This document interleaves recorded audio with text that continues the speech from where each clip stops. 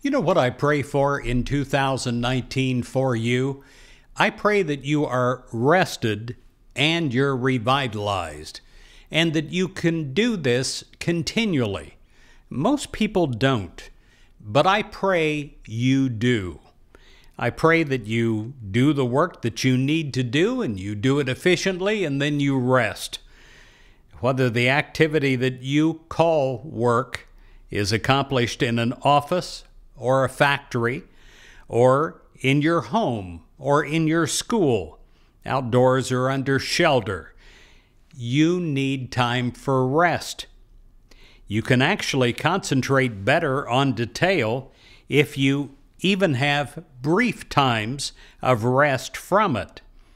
You can be sharper, you can be more responsible, and you do not let feelings of stress get the upper hand in your life. And then you can work in cooperation with others in getting the job done.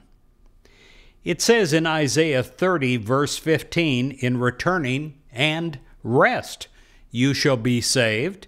In quietness and in trust shall be your strength.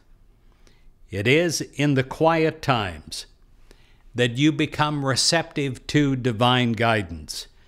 You rest from busyness, and you can be more readily available in human mind to be open to receive the divine guidance that will inspire you to do things that you don't think you can do right now. Today, and I pray every day of 2019, that you take time to rest. With renewed energy and renewed dedication, you can do all that is yours to do.